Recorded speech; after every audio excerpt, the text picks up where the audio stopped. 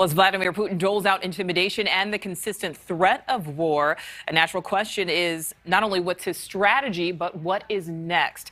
For some insight, we turn to NewsNation on-balance anchor Leland Vittert.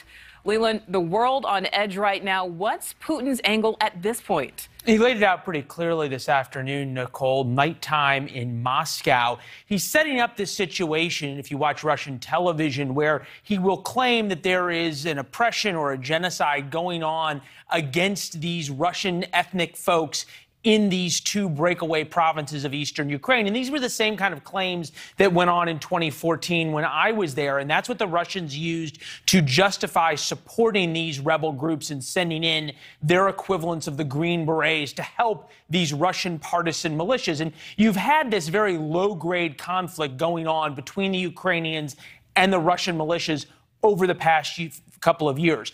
By declaring these areas independent, the Russian president now sets up a situation where he will say, gee, these ethnic Russians are in need of my protection.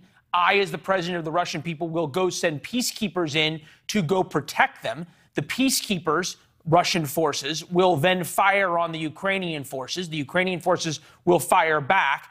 And now we have ourselves a ball game. So the idea that there's going to be one moment where tanks roll and we see an invasion vis-a-vis D-Day, not really what's going to happen. You're going to see this slow tick, tick, tick, tick, tick, tick build up until Vladimir Putin bites off as much of Ukraine as he wants. And our reporter in Ukraine was very clear. I thought what he said is that Vladimir Putin made it clear to the world he does not view Ukraine as having a right to exist. That is definitely a line of demarcation.